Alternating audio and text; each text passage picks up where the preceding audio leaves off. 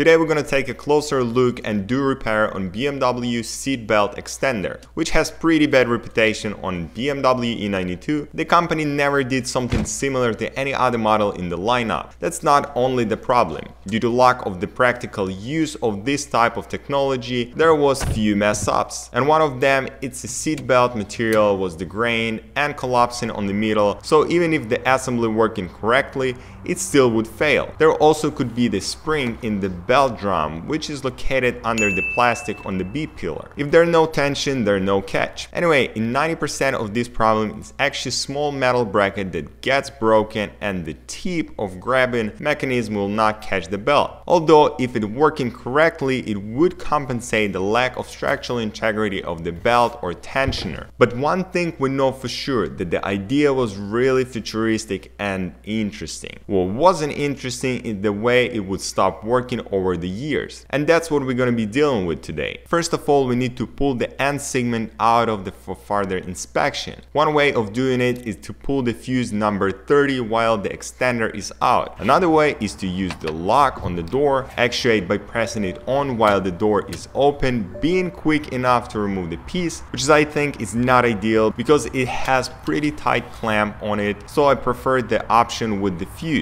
The next thing we are looking at, it's a spring, which is supposed to hold and pull L-shaped bracket. But if we take a closer look on the bracket, it's badly damaged. From that step, we can remove and throw away the long spring, then gently break the piece that is bended. I'm using the pliers, but sometimes you can get away with screwdriver or so. Now we have to make sure that the remaining of the bracket is pushed all the way to the front of the extender hand. To do so, we need to close the tip of the assembly by pressing on a little button that is located on another button, and we need to push that button as well. It's gonna happen while you're pushing on a smaller button. After you close it, we need to keep it in the lock position, so you use rubber band or the rope. Use the pin tool to slide the leftover of the piece toward the front. Make a little gap in between to add some super glue. Also be pretty careful, because if you glue something else, the thing will not ever work. So be pretty precise. And before gluing it, make sure the head is moving freely. Oh yeah, after an hour,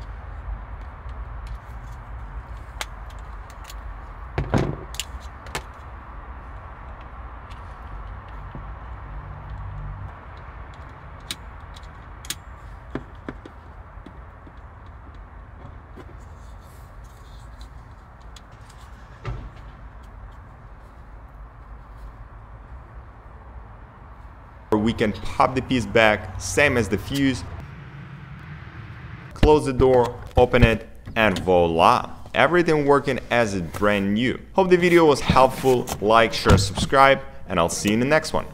Ciao!